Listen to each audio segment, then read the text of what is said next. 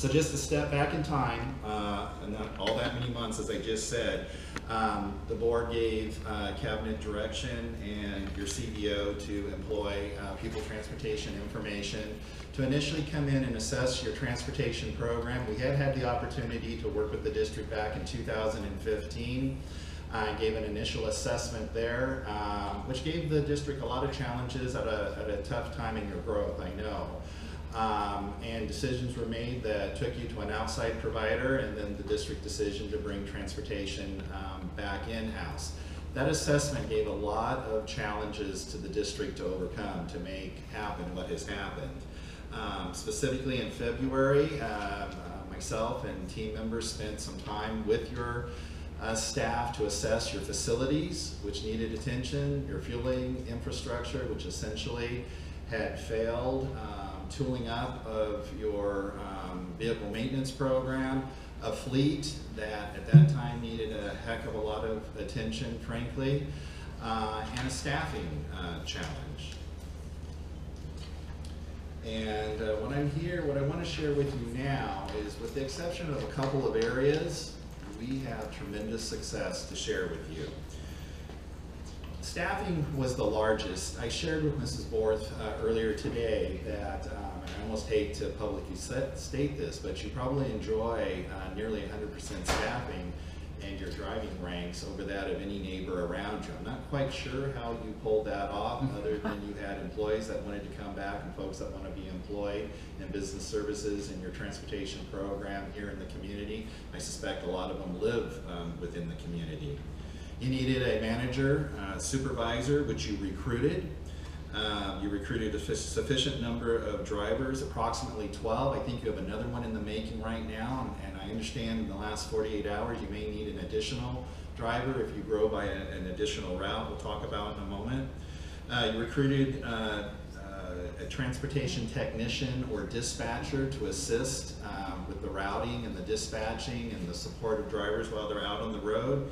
And you recruited back or certified the 12 school bus drivers that you have. You'll see that in red here, I've, oops, back up. Oh, thank you. I was going to say, was I doing that? Note in red here, you need 1 to 2 sub-6 school bus drivers for backup. So what happens right now, if a driver calls in ill, vacation, needs to be off for an array of reasons, is it's going to require either the supervisor or the dispatcher to drive. And as an augmentation, that's not a problem. But if you get in a situation during the winter months when drivers, you have a higher number of absences or what have you, you want to have at least 1 to 2 backups.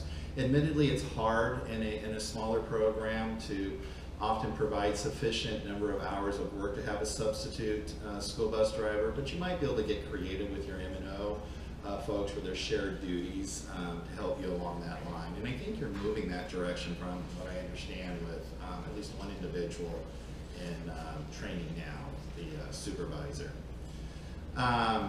You established an initial 11 home-to-school bus routes specifically for special ed, adding 1 additional bus route after the start of school. So as we stand today, I believe it's at 12 bus routes. And remember, the goal at the time on a very short timeline was to reestablish services within the Menifee Union Elementary School District, matching those that had been contracted out to outside services as a starting point. Currently, you're transporting 125 students.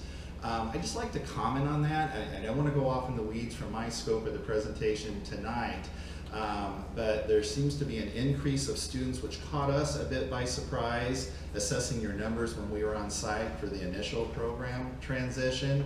So I'll have a recommendation toward that toward the end of the program, but whatever is causing that growth, I think, may be impacting the need for a 13th route, if I understand correctly. The district students attending the RCO program sites contracted through Hemet USD. That was a recommendation PTI made to you back when we spoke earlier. Regardless who your external contractor is, it's not unusual, and your A geographic layout up and down the 215 corridor, as I told you back in April, lends itself to cooperative transportation, whoever that may be with in the future, to share in those costs. PTI does not recommend that it's in the district's best interest to dedicate a bus and driver or more for those programs when you have so many districts around you needing to share in that transportation as well. We recommend an implementation of a special education transportation decision tree to help special education and transportation staff identify transportation as a necessary related service. And I threw this recommendation in because of my earlier comment here. We noticed in 2015 when we visited, the district was slightly over the state norm in identification for students in your overall special ed population requiring transportation as a necessary related service. And it's an emotional issue that we could probably talk hours on here, but it's also a business decision. And what PTI would suggest to you is the employment, and PTI can supply Ms. Gorth with many examples in your special ed department of robust decision trees that help your program specialists and case managers assure that we're appropriately supporting kids specifically that need transportation support for their special needs. And again, I think that's why you might be seeing a little bit of a increase if you're identifying high, and that's just a guess on my part at this point, however. Your school bus fleet. I cannot stress with you enough, and I want to recognize your maintenance and operations folks, your transportation supervisor, the two maintenance technicians you employ. I really stressed with Ms. Borth when we took on this project that I really recommended a year to transition this program. And she explained to me the interest of the board in having it happen for the 2019-20 school year. And by George, under Ms. Borth's leadership and that team, you guys pulled this off. And in this next area specifically, you had a fleet that needed a lot of attention, and you had a fleet that, quite frankly, many units weren't worth the investment to repair. So monies apparently were identified, and you purchased vehicles that you'll need to keep doing on a replacement program, but to kickstart the program, and I really commend you for that.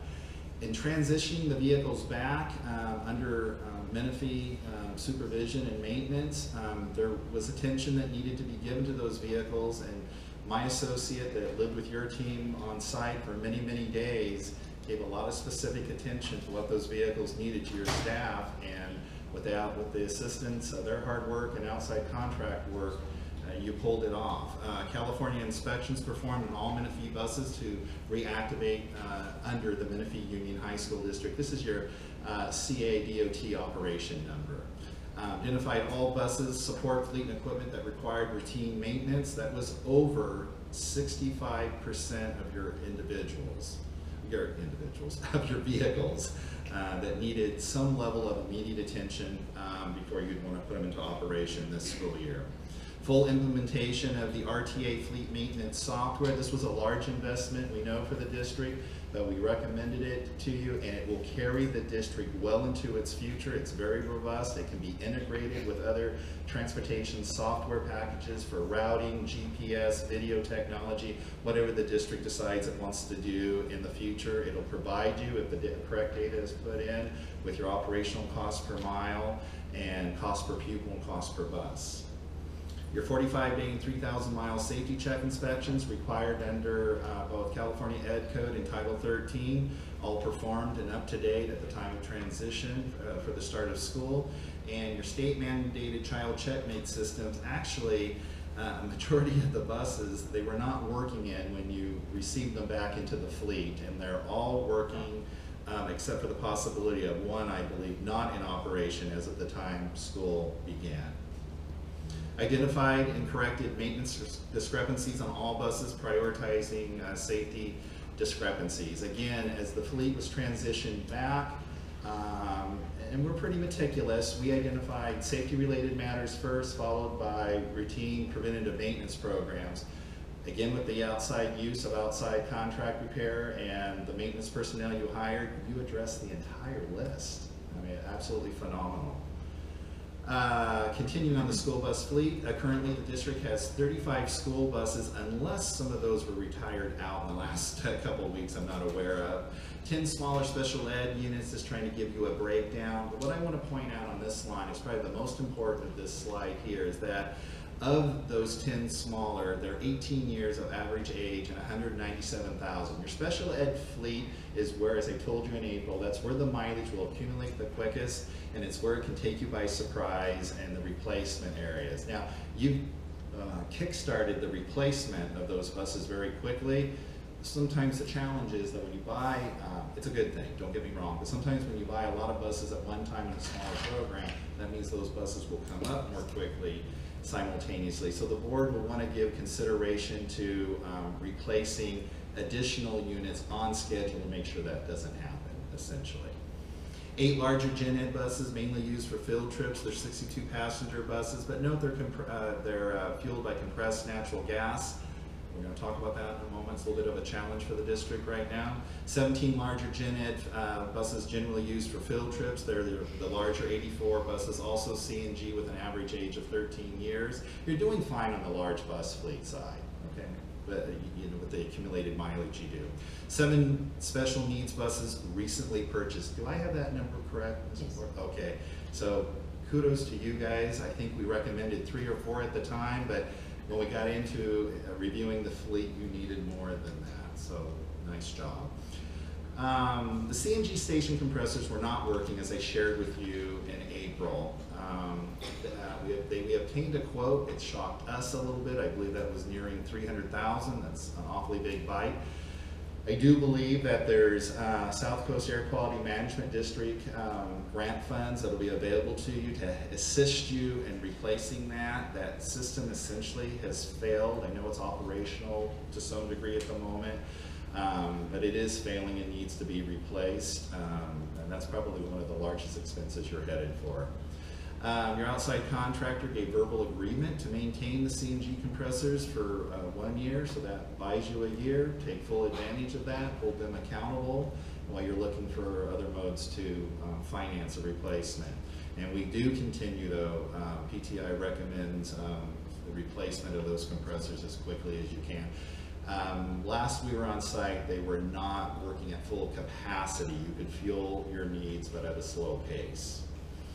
And then we located 1 remaining bus needing tank replacement. These are the CNG tanks, needing tank replacements under your grant award, and we were able to quickly get that in so that those funds could be used to replace the tanks on that bus, working with the APCD. They were quite gracious to the district. And the CNG tank inspections on all buses are current at this time. However, 1 bus is due for a CNG tank replacement here in October, and 16 buses will be due for tank replacement in February of 2020. Again, they're historically, and I believe will continue to be AQMD and Carl Moyer funding opportunities to assist, if not fully cover a substantial part of those expenses. And that last picture represents, I believe, about 16 of your 17 or 18 brand new Menifee Union Elementary Transportation team. And before I turn it over to you for questions, again, I just want to stress with you, I wasn't so certain when we would close out this project if I could stand before you and tell you that we had transitioned the full program. And you, sir, had asked me that question pointedly before I left the dais in April. And I have about 6 other clients right now, 2 of them going through transitions such as this very similarly. Both of them started before you, and they're not even 50% along the way. And that is because of your dedication, your cabinet's dedication. Mrs. Borth, if we told her on the project timeline this needed to be done, she held folks accountable, and a very hardworking staff in the M&O and transportation, so they get the credit there. So with that, I'll address any questions you have. Thank you. Questions?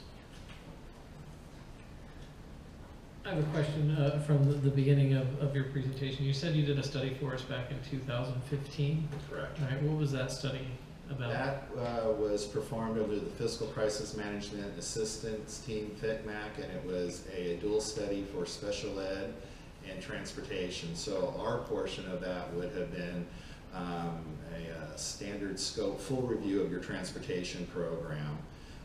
And then there would have been connectors in that study specific to the percentages of students being transported, be it special ed, general ed, field trips, etc. That's how I knew some of the special ed background. Okay, thank you. Mrs. Johansson?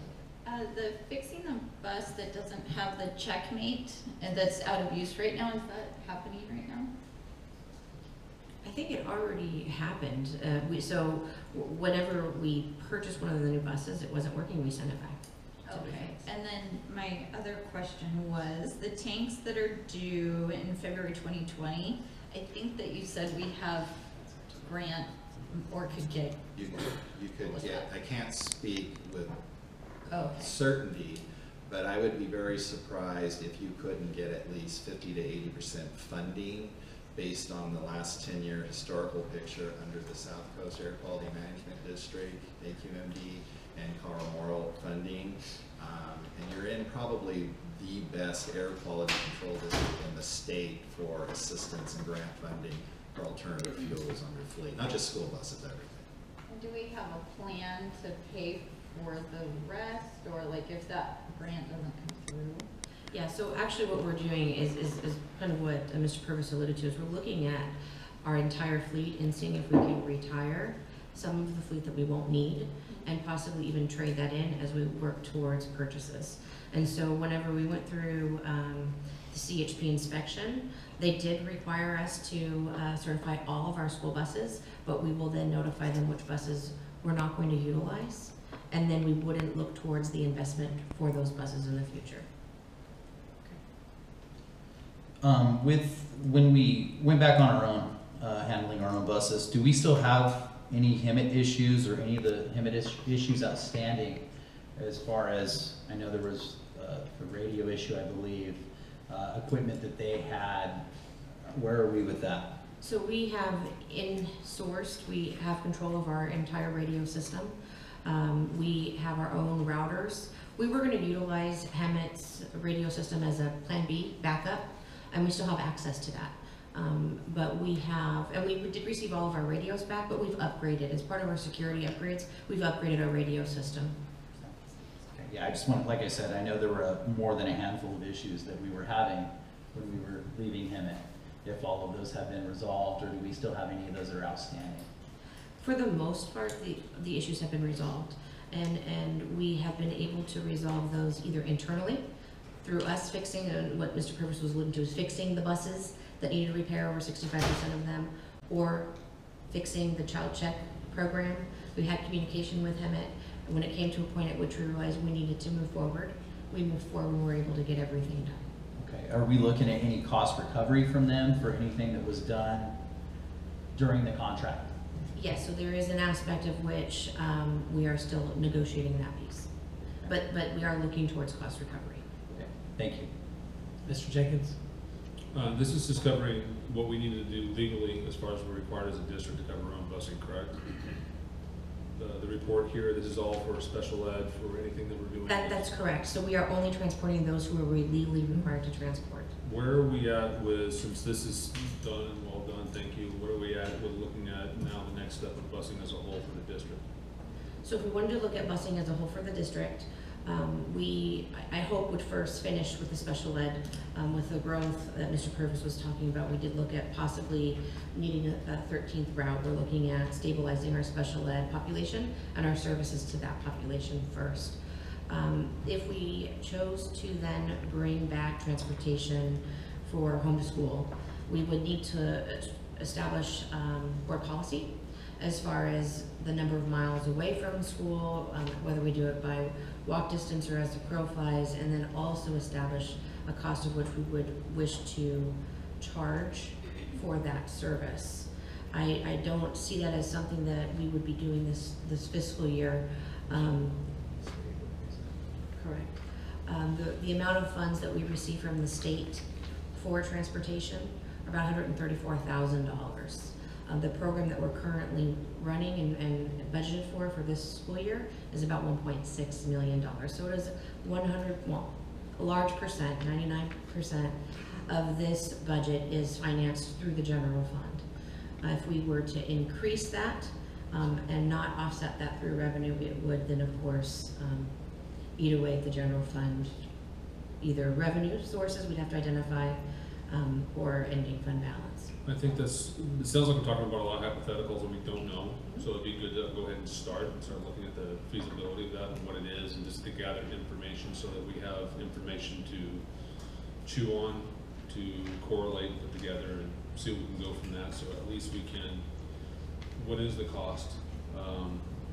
Actual cost, what would it look like? We can talk about trying to board policy, setting distances and things like that, but we have nothing to start from. So if we have something to look at, what it would actually cost to do that, what would it require for us, what would require for our parents, just so that we have that information. We need to start having those conversations. We can at least start gathering that information, I believe, this year, and not next year. We can start putting those together now, so we can at least start having those conversations, and then not, so we kick it down the can, kick the can down the road for next year. It'll be 3 years, and then there's no reason why we can't gather information now to see what it would cost us to start putting this all together. It's just information, right? If we do that, then so we can start gathering that. Maybe I would think at least by what I'm asking and throwing something out by the beginning of the standard year, January, February, something like that. Just initial things. It's possible. I think that if we were to look for a full transition, we would probably do an initial study with a consultant to assist us in that aspect. And then we can certainly look to see, cost benefit ratio and what the information is that we receive from this consultant based on their timelines as well. But we can certainly explore that option. Yeah, so what I would aspect is that because we're throwing out things that we really don't know yet, then what would it look like to be by the end of January of 2020? To put something together, so I'm not saying that we're going to implement it by the fall of 2020, unless it's possible. I'm not going to throw that out, but something that we can at least discuss. We have information we can start kicking around and start looking at what is it actually going to look, what are possible revenue sources, what can we do, what's it actually going to cost us at a mile, 2 miles, 5 miles, whatever it is, right? I'm throwing out numbers. So something to start with, and then if it's going to take a little longer, then let's start those conversations. For them to do that, we do have to have agreement from board members on that, from at least 2 other board members on that. I'm going to agree to that. I'm not sure the parameters that I want to put, but with that, and then is there a third before I start talking? Okay, third. Yeah. With that, it's one of the things I was concerned about a couple of years ago. Can't we just lengthen out the distance and things like that? So what was the distance that we were doing busing from before? I believe it was 2.5 miles. 2.5 miles. So maybe that could be a baseline. What would it be if we were back at 2.5 miles and then take it up to maybe 3.5 and see what that is? Is that something that sounds reasonable?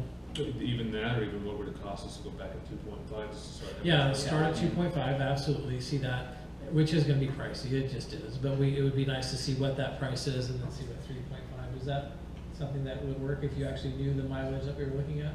Yes, and like I said before, we also explored if it was as the crow flies or if it was within walking path distances. So there's a little bit of a difference with that 2.5. And I understand, and so the timeline that Mr. Jenkins is coming up with, is that an acceptable timeline, or is that just putting a huge burden? Is that possible in January?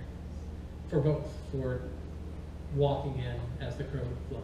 I think that I can't answer that right this moment. I would have to check with our consultants and see if what their timeline is. I know he's just referenced 6 other people that he's working with, and so I'm hoping so, but I don't know. I don't know if I can do that by January 2020.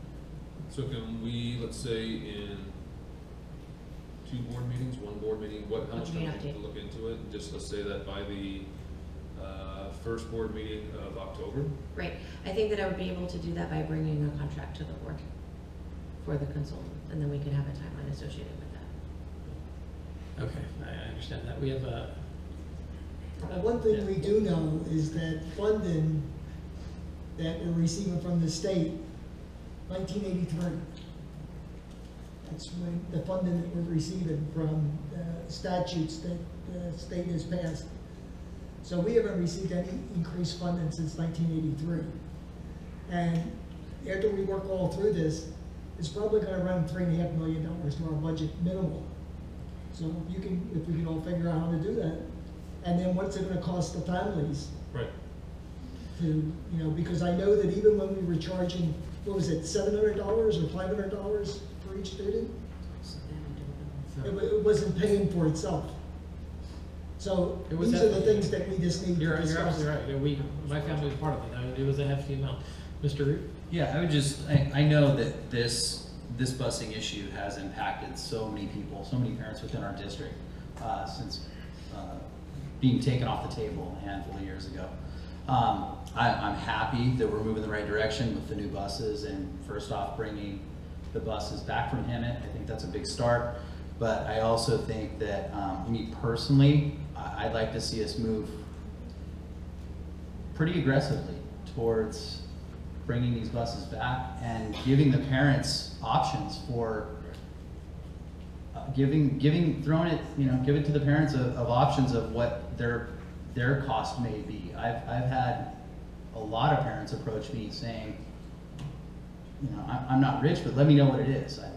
I want to see the buses come back. I want to get my child to school safely.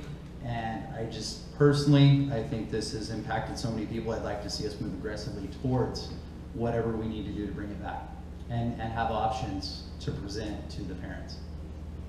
And possibly sooner than later, if we can get either monthly or even every board meeting, some sort of update on where we're going. I see that, we have unification that we talk about now on the agenda. If we can put busing on there as well to give not only updates for us, but updates for the parents and teachers as well.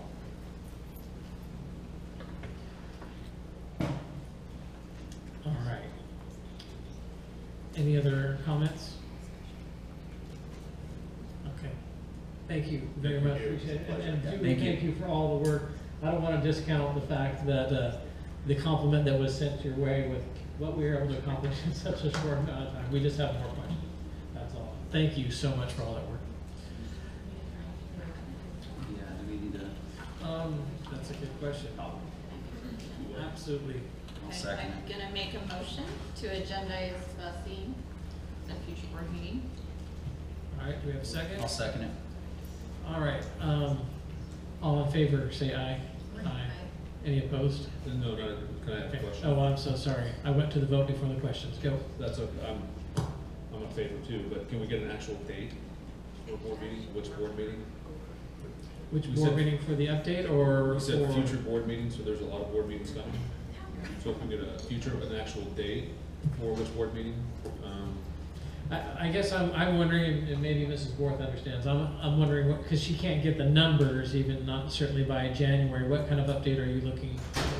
well, we're voting on to get update and start them coming and things like that at a future board meeting, right? So what are we agendizing then if we don't have a specific date? I thought we were agendizing, and thanks for clarifying, I thought we were agendizing that we were gonna do what Mr. Root was saying, that we keep it on the agenda as a regular topic. I thought that's what we were doing. Were we doing something else? That's what I did. So all future board. Yeah, there will be some kind of report on busing, yeah. Okay, and do we want to start the next board meeting, or do you just want to do it? Yeah, It's fine, yeah. do that, Andrew? That's good. Yeah. All right, thanks, Mr. Moore. All right, good, thank you for Thank you. explaining that. Well, all in favor, say aye again. Aye. Aye, all opposed? Thanks, we're going. Good deal, thank you. All right, report from MCCE President, report from the Menifee Council of Classified Employees President. At this time, the Menifee's Council of Classified Employees President may report on items for information purposes only with a maximum time of 10 minutes. The Ralph M. Brown Act limits the governing board and staff's ability to respond to comments on non-agendized matters at the time such comments are made. Do we have a report? Oh, there we go. Thank you. All right, item 8, report from MTA President, report from the Menifee Teachers Association President. At this time, the Menifee Teachers Association President may report on items for information. I see it. Purposes only with a maximum time of 10 minutes. The Ralph M. Brown Act limits the governing board and staff's ability to respond to comments on non-agendized matters at the time such comments are made. Welcome. Good evening, good evening. So Lee Eddy, MTA Vice President. Our President, Shelley Sullivan, not able to be here. She had an unexpected death. Her brother, only sibling, died suddenly earlier this week, so you're stuck with me. First, I wanted to thank Dr. Husing, this is a little bit personal, but for dropping by our school today. And we were so excited to have her in my class that apparently we shook the earth. So thank you, Dr. Husing, for that.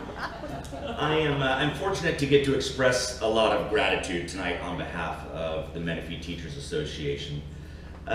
So I've got a couple things. One, we had a situation with AR at a couple of our sites, and there was kind of a little bit of a hang up with that, so we appreciate those of you who stepped in to help solve that situation for our sites.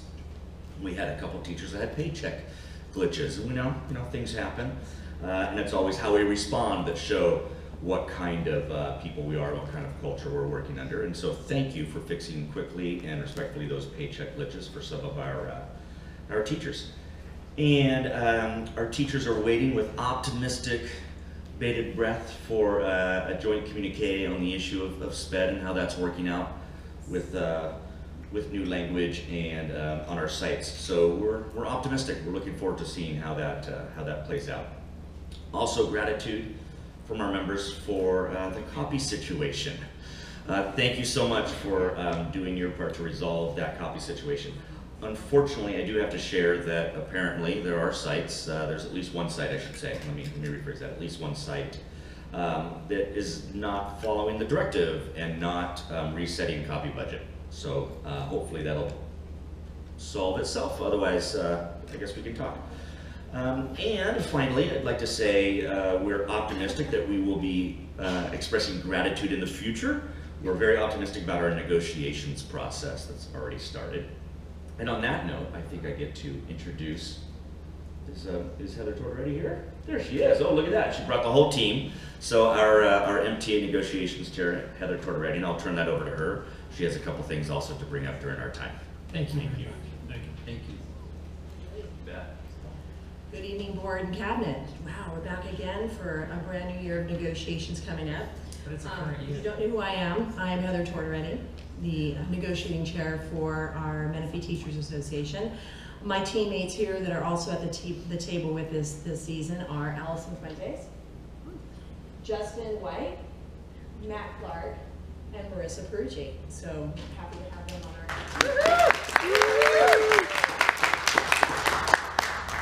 Tonight you are in receipt of our sunshine proposal, as you know, okay? And for those in the audience who don't know what a sunshine proposal is, it's when the union submits basically a notice of intent to bargain, and then we begin to exchange articles in the contract we wish to bargain. And so then we are in discussion, and it's been a wonderful thing having such open communication with who's on your team, the district team, as well as our team. And we really feel like that flow of communication is really flowing. We're really loving it. It's a whole new era, so I do appreciate that. Our bargaining team went ahead and surveyed our teachers and our counselors, our psychologists, our nurses, and our speech language pathologists. And from there, we analyzed the top concerns based on that survey. Two of those heavily weighted concerns fall under Article 14 class size that we're bringing as a sunshine proposal, and Article 11 hours. Class size came out high, and as we know with class size, we're getting larger, our classes are getting bigger, and we know that this is not best for kids. So we'll be happy to discuss that with the table. Another area that came out as a top concern is duty time. Our teachers are really highly trained. We do a really outstanding job here in Menifee with regards to student safety. I always see a lot of teachers out on duty at every site, even if I'm visiting. And however though, we're looking at excessiveness, so we want to address that. Besides Article 11 and 14, we're also going to be revisiting two reopeners which are always open, and that would be Article 8 benefits and Article 23 salaries. So I hope you're as excited as I am to get back to the table and work with you once again. And our first day is next Thursday, the 19th, for the 2019-20 school year. When did that happen? Woo! Whirlwind. Okay, so thank you and have a good night, everybody. Take care. Thank you.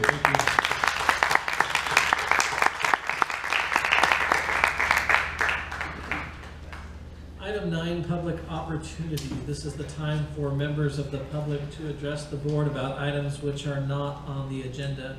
Agenda items may be discussed at the time they are considered by the board. The Ralph M. Brown Act limits the governing board and staff's ability to respond to comments on non-agendized matters at the time such comments are made. Public comments are limited to 3 minutes per speaker and 20 minutes per topic. Those wishing to address the governing board should step up to the microphone. Preference shall be given to those who have submitted a presentation from the public forum to the secretary.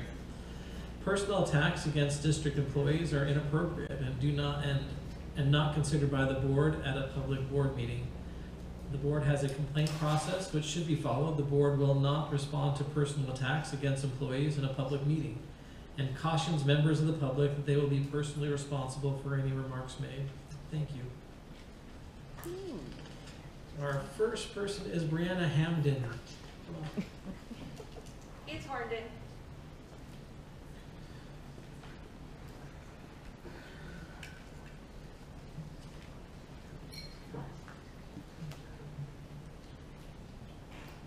This isn't for short people, apparently. Brianna Harden, thank you.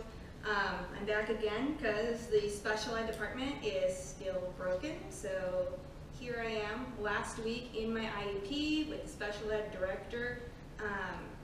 I was told on recording that I have to trust. No data, nothing. No measurable data, no written proof, no nothing. I have to trust that you guys can do your job to educate my kids. No proof. That's a violation. I don't know what you guys are thinking, or maybe nobody's thinking. Forcing parents in IEP meetings, telling us that Menifee is proper placement, period, is violating my kids' rights. Nothing else being presented, you're railroading the parents against our will. So either we accept Menifee placement, and that's the only thing on the table. Well, if everybody at the table is Menifee, except for the mom and the dad and possibly regional center or an advocate, that is being railroaded. So it's no longer, it doesn't constitute a team decision. That's you guys purposely shoving your directives down our throats without any choice or option. And when every, it's upsetting that I have to be here. I should be home. There's a reason why I homeschool the kids that I do homeschool, because the system isn't working. It's still broken. No matter how loudly you scream, nothing gets fixed. It doesn't matter if you're super quiet and you say nothing. It doesn't matter if you scream and curse, which I have done. I don't want to be that parent, but it's not working. So you're trying to shove a bunch of kids that have autism, let's say they're triangles. You're all forcing them into a circle shape or a square shape. That doesn't constitute faith. Something to think about. Thank you. Thank you. Thank you.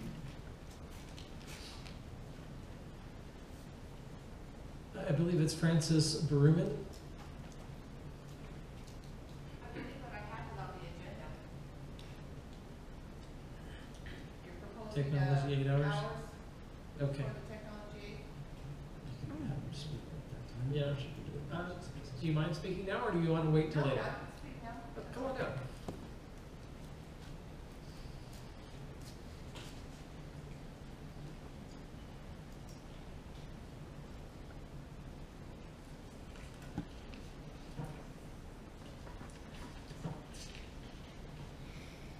Thank you. Thank you. Good evening, my name is Frances Baruman. I am your only technology aide right now in the district. I work 5 schools. Presently, I am working 40 hours a week, which is great, fantastic, thank you. You guys are proposing increasing our pay, which would put us within the realm of everyone else. But you want to increase us to 7.5 hours. We're 7 hours now.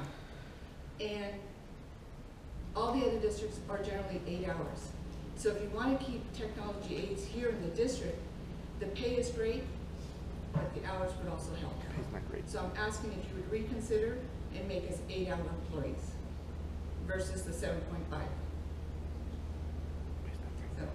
That's what I'm asking, if you just, if you would just reconsider and make us 8-hour employees instead of the 7.5, and the increase in pay would be greatly appreciated. So thank you. Thank you. Thank you.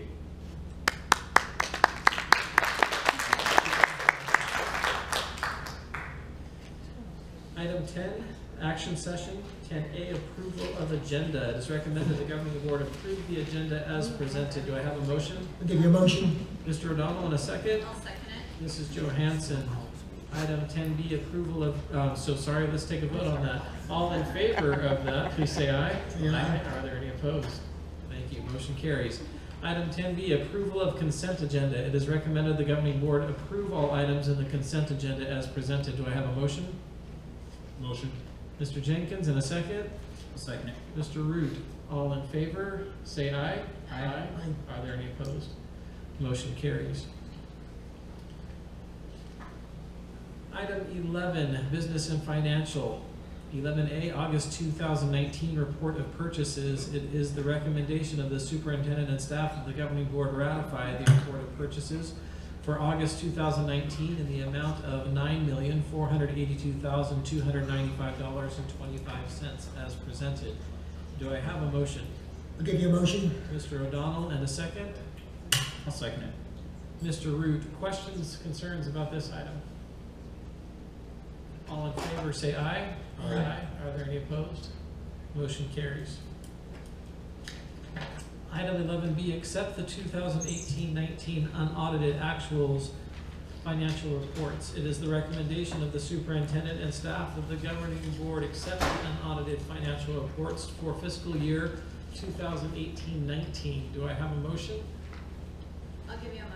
Mrs. Johansson, and a second. I'll give you a second. Mr. O'Donnell, questions or comments? All in favor, say aye. Aye. Are there any opposed? Motion carries. Item 11C, adopt resolution number 2020-44, accepting the GAN limit calculation for fiscal years 2018-19 and 2019-20. It is the recommendation of the superintendent and staff that the governing board adopt resolution number 2020-44, GAN limit calculations. I'm going to read this very long rationale. Proposition 4, enacted in 1979, was designed to limit growth in government spending to occur no faster than the growth in population and inflation. This calculation, known as the GAN limit, applies to cities, counties, special districts, school districts in the state of California. Education code requires that California school districts annually adopt a resolution declaring that appropriation limits established for both the prior and current fiscal years will not exceed the GAN limit appropriation in each year, or if calculations show they will exceed the limit, districts must seek an increase to their limit from the State Department of Finance. The attached calculation shows the Menifee School District does not exceed the limit in either of the fiscal years 2018-19 or 2019-20. With that, do we have a motion? I'll motion it. Mrs. Johansson, in a second. Second. Jenkins. Thanks, Mr. Jenkins. Are you new? No. Anyway, any questions or comments? All in favor, say aye. Aye. Any opposed? Motion carries. All right, item 11D, adopt resolution number 2020-45 to revise the 2019-20 budget for differences in the 2018-19 estimated and actual fund balances. It is the recommendation of the superintendent and staff of the governing board adopt resolution number 2020-45 to revise the 2019-20 budget for differences in the estimated and actual fund balances of the prior fiscal year. Do I have a motion? I'll make a motion. Mr. Root, in a second. I'll second. Mr. Jenkins, questions about this item? All in favor, say aye. Aye. Are there any opposed? Motion carries.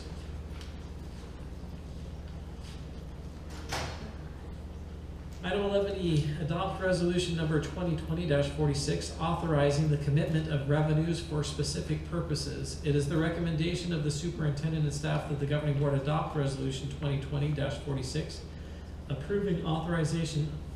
authorizing the commitment of revenues for specific purposes. Do I have a motion? I'll give you a motion. Mr. O'Donnell, and a second. I'll second it. Mrs. Johansson, questions about this item? All in favor, say aye. Aye. Are there any opposed? Motion carries. Item 11F, adopt resolution number 2020-47 of the governing board, acting as the legislative body of Community Facilities District number 2018-2 of the Menifee Union School District, authorizing the issuance of its 2019 special tax bonds. It is the recommendation of the superintendent and staff that the governing board adopt resolution number 2020-47, which authorizes the issuance by Community Facilities District number 2018-2 of its 2019 special tax bonds in a maximum principal amount of $9 million. Do I have a motion? Motion. Mr. Jenkins, and a second. I'll second it. Mr. Root, questions about this item? All in favor, say aye. Aye. Are there any opposed? Motion carries.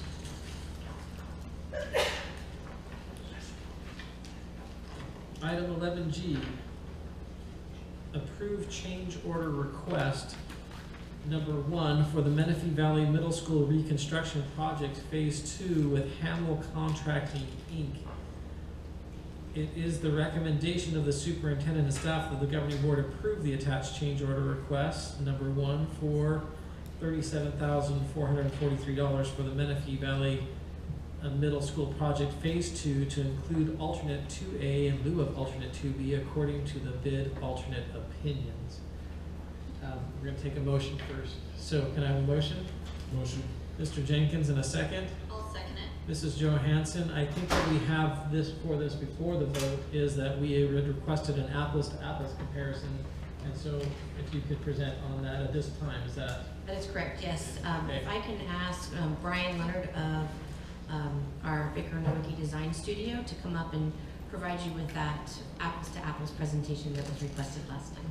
And with that, we're seeing the original presentation, correct? The original map compared to the last map that we just received. I think we were missing out on that last time. Correct. You had a series of questions about the presentation last time that we're hoping to answer. Awesome. Thank you very much for coming. So the first slide. So this was the original site master plan presented to you in March. And so over the next series of slides, I'm going to show you the original and then the updated. The updated will show the current state of the plans so that you can see that there's largely no difference in what you've seen over the course of time, save for some discrepancies that we worked out with relevant jurisdictions. What is the red dotted line we're looking at here? That was our expected limit of work to show the different scopes, and that includes all of the alternates. So you'll see the blue is the stage renovation and the expansion of the music and choir. The pink adjacent to the blue is the renovation of the library into special education for the Riverside County Office of Ed. And then the red to the bottom is the locker rooms, which is all interior renovations. And then the dotted red line to the right shows the proposed scope, including site work. The green regions are classrooms, the purple is utility and support spaces, orange is flex laboratories, and the blue is the proposed new library. So this is all scope that was defined by the symposium process, and it also included the amphitheater, which you had asked about in previous discussion, which was not included in the original proposal scope, but is part of the site facilities master plan. So the next slide shows the limits of work as we've worked through found conditions, worked out required fire lanes and such. The proposed scope is largely the same. You'll see that all the colors remain in the same spot, and we've just updated the background to reflect what is currently in the plans. And this diagram was literally exported from our construction documents, so this is largely what you'll get. The next slide shows the alternates. This was the famous orange regions. These are alternates that we would be proposing as options that you can choose to build or not. Mrs. Johansson has a quick question now. Yes. Go for it. Just wait till the end. But the, so going back to the proposed and the site master plan. At Yes. the very top in the middle, there's a little, on the site master plan, what is that little green bar that's taken out on the proposed? Middle top. Middle top. There's a little green bar. Oh, You got it. yes, that is a planter. One of the things that we're attempting to resolve that has been added to the scope is a minor facelift to the administration building, just because you have a planter right to the entry of the campus. So we're demolishing that and doing some minor finish renovations so that your administration entry actually looks like an entry. So we thought that's a big improvement.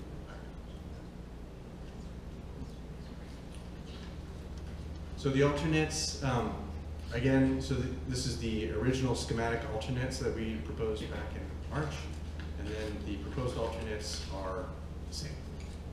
So those include the stage renovation, the choir and band expansion, the renovation of the locker rooms, and the shade structures. And we will, even if you continue to have monies for them, we still recommend carrying them as alternates, just because it helps to have options should something unusual happen. Phasing is unchanged, and the information that we proposed in phasing those dates we're still on path to reach, and so this is the same phasing information we presented in March, and it's still consistent today. And then you had questions about the stage. This is a photograph of the existing NPR, and that is the gray region. It shows the operable partitions that are the stage when they're open. And so what we were proposing with the renovation to the stage is to increase that opening. We titled it proscenium. So this diagram shows how it would be expanded from what's current to what's proposed. And so to do that, we have some minor structural work that we have to do, but it increases that opening substantially. And then the resulting framing that's required allows us to get some sound reflectors, which will help amplify the sound during performances. So it's not a significant amount of work, but you'll see a big result. And there's also a question about whether or not the depths and the size of the stage is appropriate based on our design guidelines that we routinely use for middle school performance spaces. The resulting stage will be what's consistent for most middle schools across the state. And then lastly, since we're updating, I included a few updated illustrations. There's only 3, but this is an aerial of the current state of the plants. Again, this is exported largely from our construction documents. So that's the aerial. This is the entry to the library. You'll see the shape and form, the location, everything is largely consistent with where it was last time. This is inside on the back side of the library, looking to one of the academic courtyards. And then as you move more to the right, that's the academic quad. And the facelift that we're doing on that electrical enclosure. So, any other further questions? That's all the slides that I have.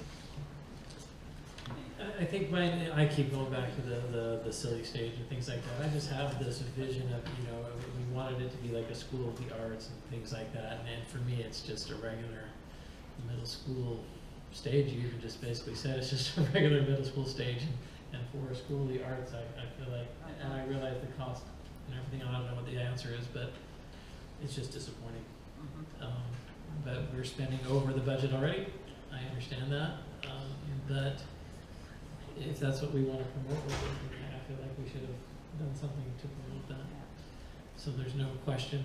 It's just me having frustration. Yeah. All right. Any other comments that are more positive?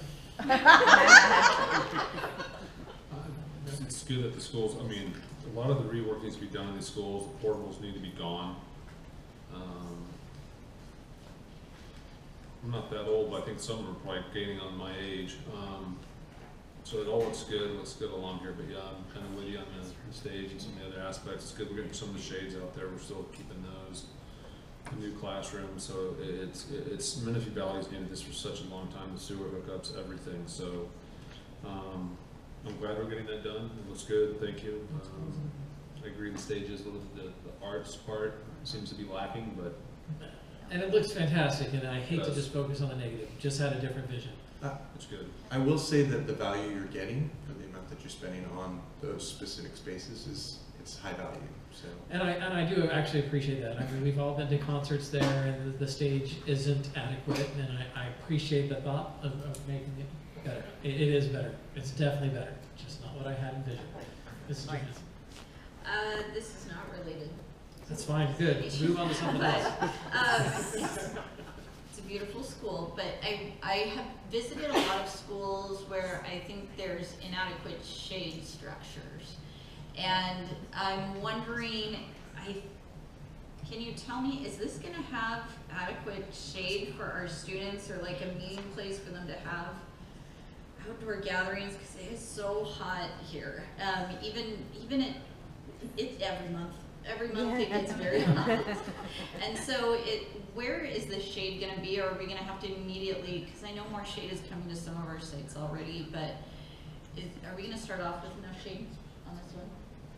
Shade enough to us? So it's a great question. So the orange regions in this alternate component are all showing shade structures. Also to the south side of the proposed band and choir space, there is an additional shade structure.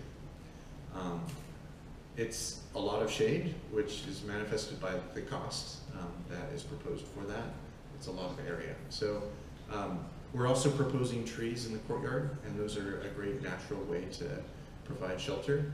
It'll take a little while for them to grow and provide abundant shade, but we did have that comment come from the facility staff, and that's why those ones are added. And are those they look like they could be metal, like permanent, or they look like they could be not, like sails type of things? Are those permanent metal structures? Yes, they're permanent, like structural steel structures with tensile fabric, and the fabric will not flutter or move. They're permanent, long-term elements. So. Okay, and because I think I don't. Oh shoot. Okay, I thought my husband's gonna make fun of me for asking this, but he brought up the trees. I thought he was gone, but he's still here. So he's gonna make fun of me for saying this.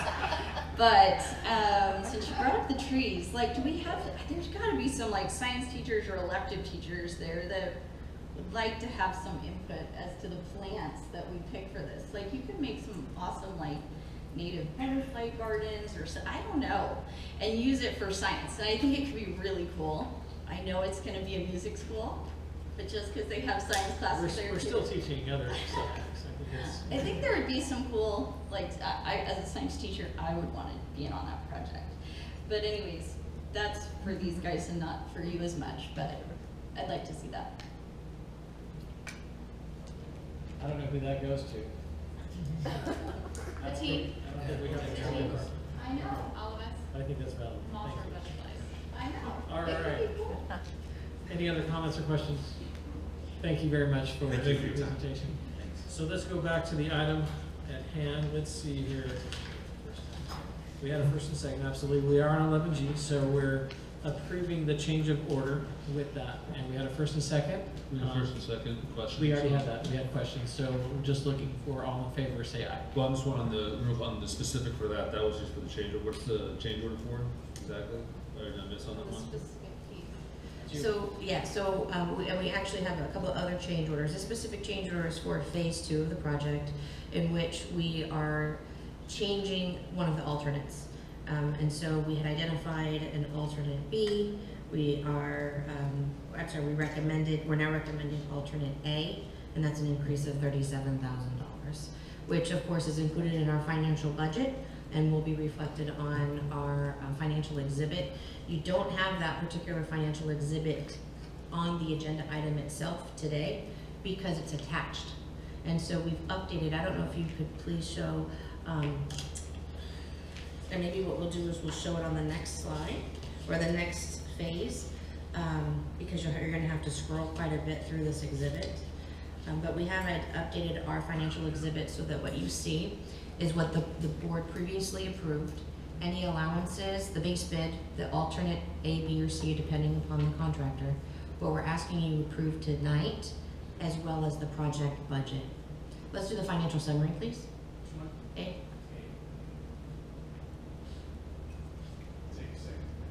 Thank And again, this is just continuing to update the financial report as we share it with you based on the feedback that we receive each board meeting. I know this is small, but if we could focus down on the bottom, what we have on the top are our hard costs for each phase, the soft cost, and then the total. And this is what we had been embedding in our agenda items previously, in which you saw the budget at concept, and then we showed the budget at scope design, and then the budget at bid award, and then the financial plan of about $42 million. And so now in this particular one, you have your prior approval amount for this contract, you have your base amount, and then each of your alternates. What we're asking you tonight, and we're showing that is an increase of $37,443. We also are showing you with this particular contract, we had an allowance set aside of $150,000, and that we did have one proposed change order number 2 of $5,521 within that allowance. And so this is the best way in which I felt I could summarize what we previously approved within the whole entire project, but also associated with this particular contract, so it's easy to understand and follow as we move forward. How does this compare with this additional $37,000 to the other bids that we didn't take from other companies? Are we still Below? I thought so. But Yes, we are, I don't have all the because numbers. whenever we compared the others, we compared all of the alternates. And so what we're doing is we're looking at possibly removing alternates, adding to other contracts and other phases. But whenever we take to the board originally, you see that we have the $4.7 million, and we are not going to utilize one of the alternates we previously thought we were, and that's a cost difference of $37,000, but we are still below the other bidders in phase 2 of this project. I still like seeing increases. Don't get me wrong. I was just trying to remember. All right, Mr. Jenkins, you want further questions? All right, all in favor say aye. Aye. Are there any opposed? Motion's carried. Item 11H, approved change order requests numbers 2, 3, 4, and 5 with O'Duffy Brothers, Inc. for the Menifee Valley Middle School Phase 1 off-site sewer connection. It is the recommendation of the superintendent and staff that the governing board approve change order requests number 2, 3, 4, and 5 with O'Duffy Brothers, Inc. for the Menifee Valley Middle School Phase 1 off-site sewer connection. Do I have a motion? I'll give you a motion. Mr. O'Donnell, and a second? I'll second it. Mr. Root, questions about this item? All in favor say aye. Aye. Are there any opposed? Motion carries.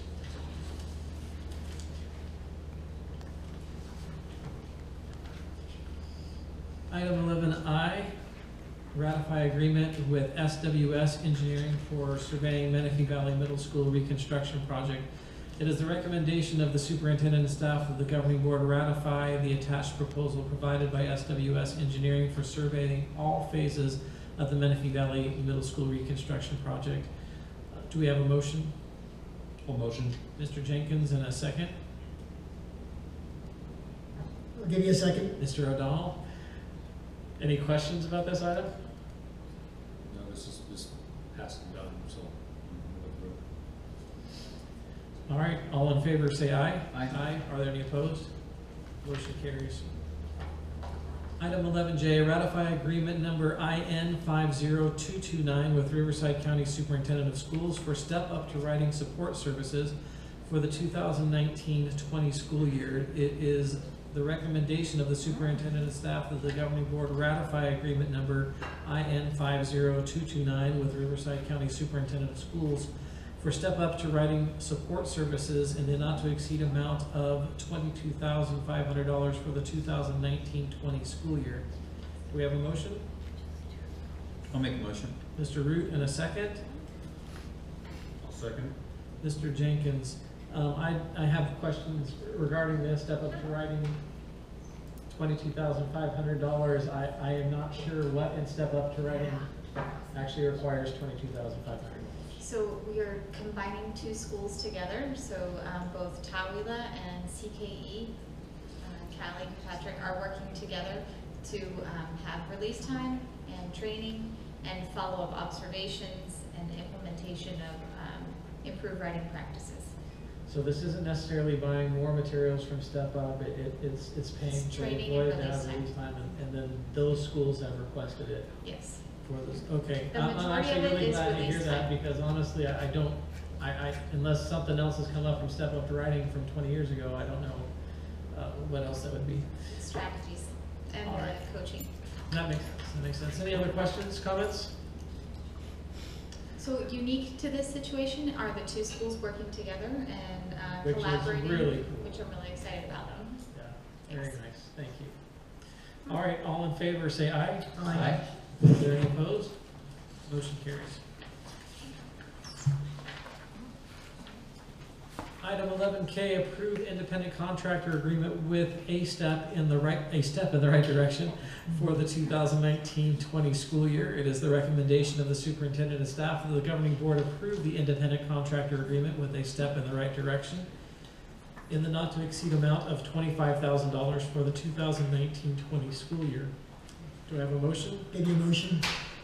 Mr. O'Donnell, and a second. I'll second. Mr. Jenkins. I'm going to read the quick summary. A step in the right direction will be available to provide functional behavior assessments and applied behavior analyst services as outlined in student IEPs. Any questions about this item? All in favor say aye. Aye. Are there any opposed? Motion carries.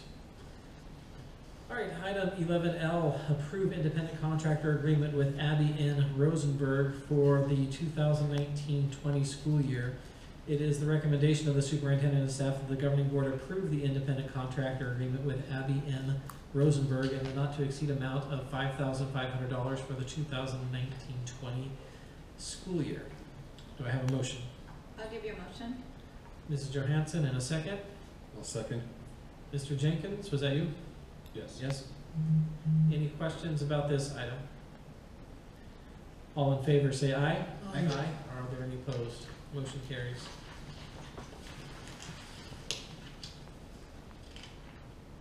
Item 11M, approve independent contractor agreement with Autism Learning Partners for the 2019-20 school year. It is the recommendation of the superintendent and staff that the governing board approve the independent contractor agreement with Autism Learning Partners in the not to exceed amount of $5,000 for the 2019-20 school year. Do I have a motion? I'll motion. Mr. Jenkins, and a second? I'll second it. Mr. Root. Questions or concerns? All in favor say aye. Are there any opposed? Motion carries. Item 11N, approve independent contractor agreement with Behavioral Autism Therapies LLC for the 2019-20 school year. It is the recommendation of the superintendent and staff that the governing board approve the independent contractor agreement with Behavioral Autism Therapies in the not to exceed amount of $25,000 for the 2019-20 school year. Do I have a motion? I'll motion it. Mrs. Johansson, and a second. I'll give you a second. Mr. O'Donnell, questions? All in favor say aye. Aye. Are there any opposed? Motion carries. Item 11O, approve independent contractor agreement with Daniels and Davis Optometry for the 2019-20 school year. It is the recommendation of the superintendent and staff that the governing board approve the independent contractor agreement with Daniels and Davis Optometry in the not to exceed amount of $3,500 for the 2019-20 school year. Do I have a motion? A motion. Mr. Jenkins, and a second. I'll second it. Mr. Root, questions or comments? All in favor say aye. Aye. Are there any opposed? Motion carries. Item 11P, approve independent contractor agreement with Gomez and Associates, Inc. for the 2019-20 school year. It is the recommendation of the superintendent and staff that the governing board approve the independent contractor agreement with Gomez and Associates, Inc. in the not to exceed amount of $3,000 for the 2019-20 school year. Do I have a motion? I'll motion it. Mrs. Johansson, and a second. I'll second. Mr. Jenkins, questions, concerns about this item? All in favor say aye. Aye. Are there any opposed? Motion carries. Item 11Q, approve independent contractor agreement with Catch Talk Speech Therapy, Inc. for the 2019-20 school year. It is the recommendation of the superintendent and staff that the governing board approve the independent contractor agreement with Catch Talk Speech Therapy, Inc. in the not to exceed amount of $25,000 for the 2019-20 school year. Do I have a motion? Give you a motion. Mr. O'Donnell, and a second? I'll second it. Mrs. Johansson, questions or concerns? All in favor, say aye. Aye. Are there any opposed? Motion carries. Item 11R, approve independent contractor agreement with Maxim Staffing Solutions for the 2019-20 school year. It is the recommendation of the superintendent and staff that the governing board approve the independent contractor agreement with Maxim Staffing Solutions in the not to exceed amount of $90,000 for the 2019-20 school year. Do I have a motion? Make a motion. Mr. Root, was that you? Yes. And a second? I'll second. Mr. Jenkins, questions and concerns? All in favor, say aye. Aye. Are there any opposed? Motion carries. Item 11S, approve modification of master agreement number IN 50100 with Riverside County Superintendent of Schools for intensive behavior intervention services for the 2019-20 school year.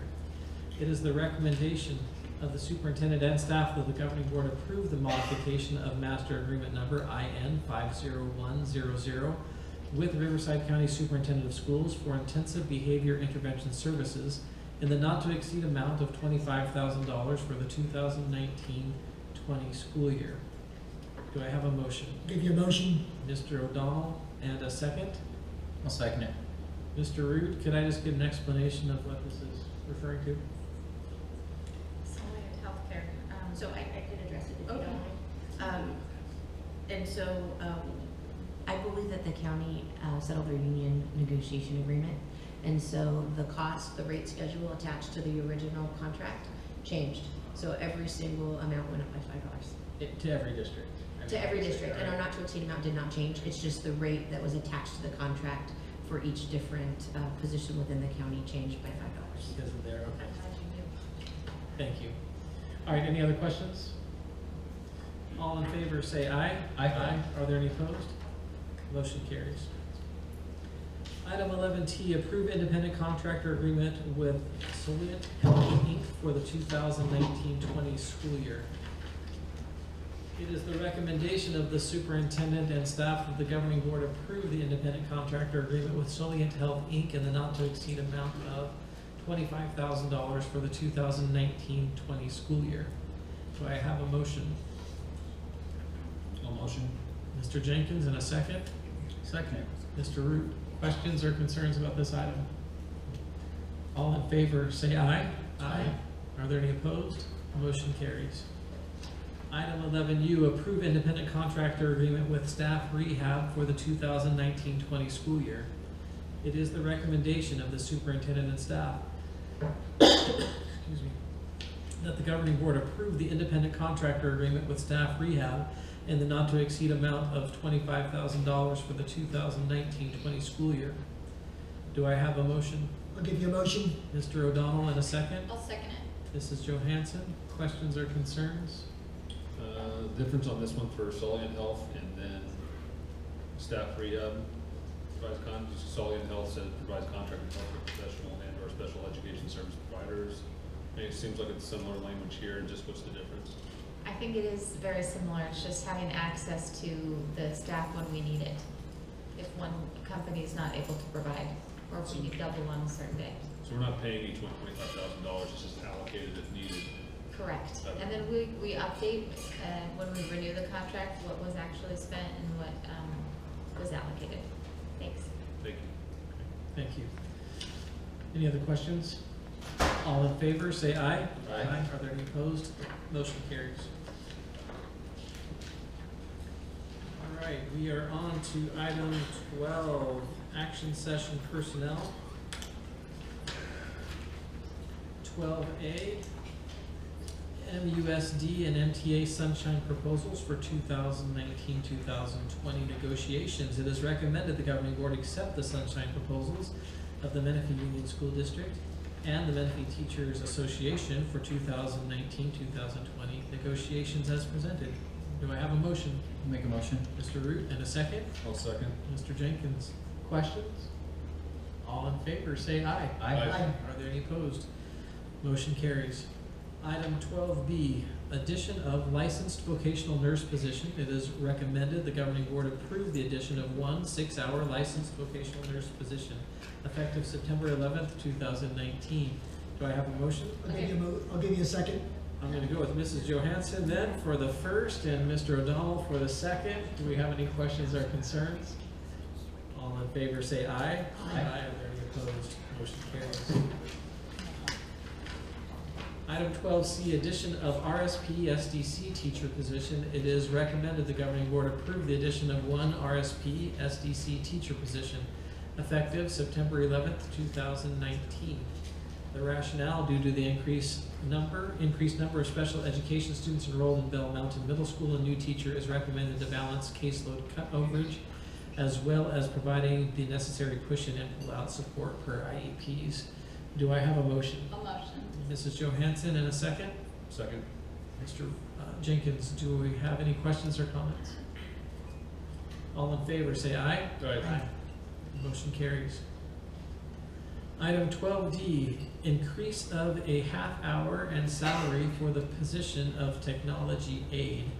It is recommended the governing board approve a half-hour and salary increase for the position of technology aide from row 9 to row 16 of salary schedule 216, effective September 11th, 2019. Do I have a motion? Motion. Mr. Jenkins, and a second? Second. Mr. Root, do we have questions or comments on this, Mr. Jenkins? For what we're able to explain, everything like that was brought up tonight as well. Either can we explain why we're not going to 8-hour, or are you able to get with Ms. Bruman afterwards and discuss, or? What I can say is I just want to thank MCCE as well as Ed Services and Technology, because we worked together collaboratively to identify what we could do to make the department competitive in our surrounding districts and the effort to retain our employees. Awesome, thank you. So, I'm sorry, that's what you can't say, so what we're saying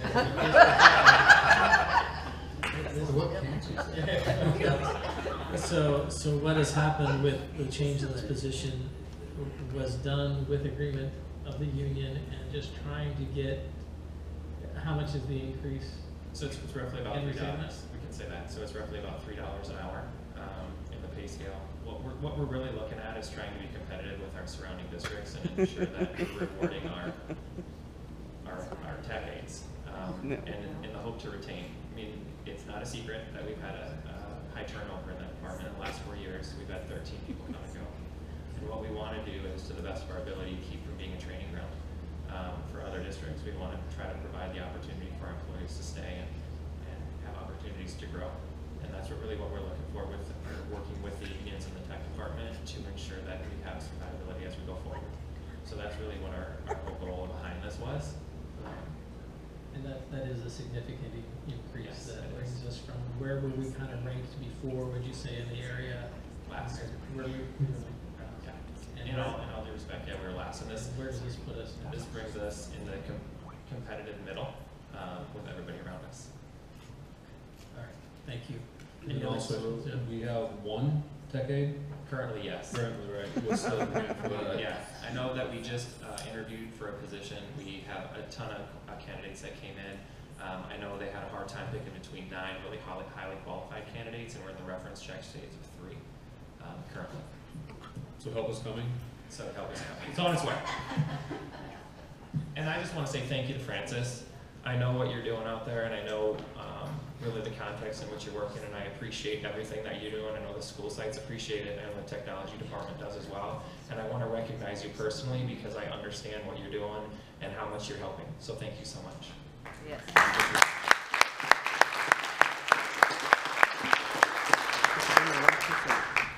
I thought I heard a voice. Was there another comment?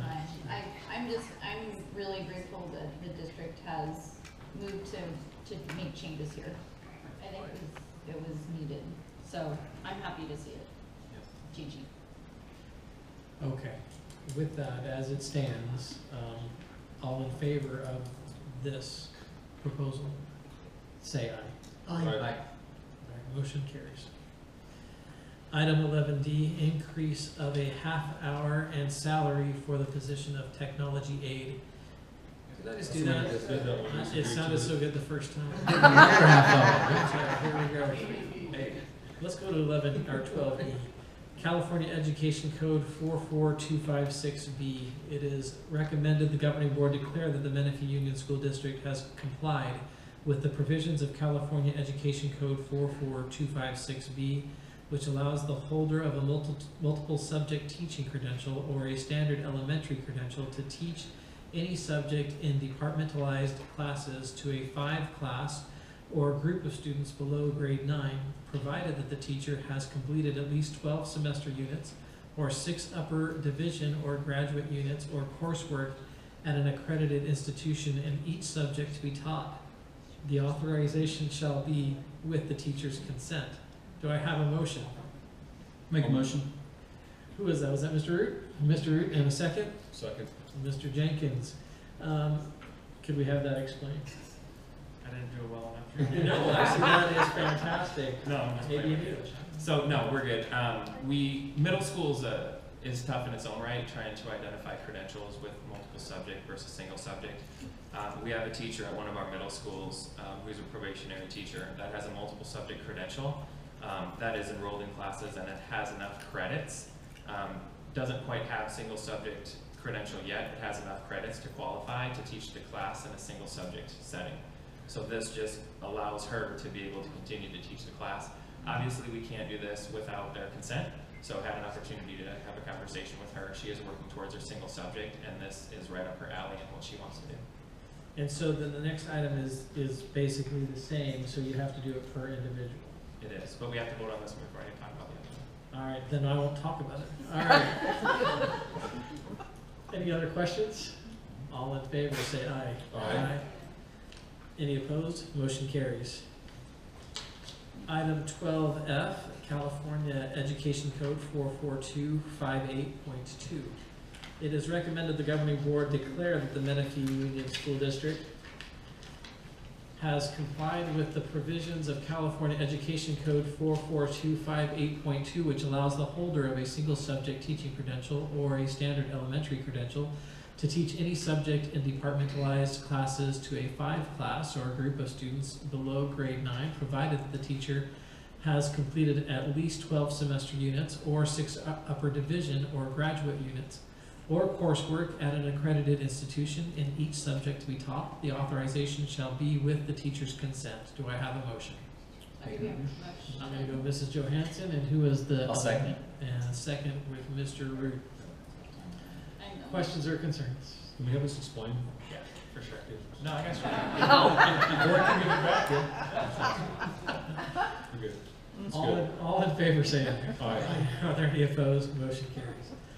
Item 13, action session, administrative functions, acceptance of donations.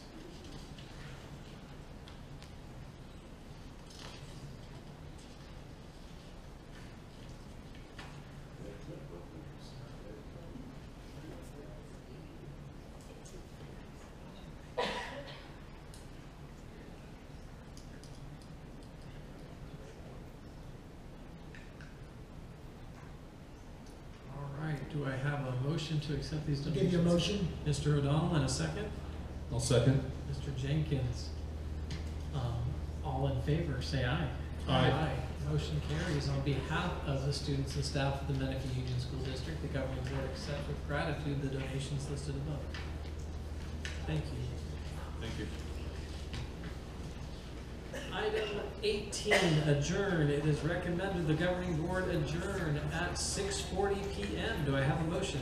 I'll give you a motion. Mrs. Johansson, and a second? I'll second it. Mr. Root. All in favor, say aye. Aye. Are there any opposed? Motion carries. Our next meeting of the board will be Tuesday, September 24th, 2019 at 5 p.m. Thank you, everybody, for coming. Thank you.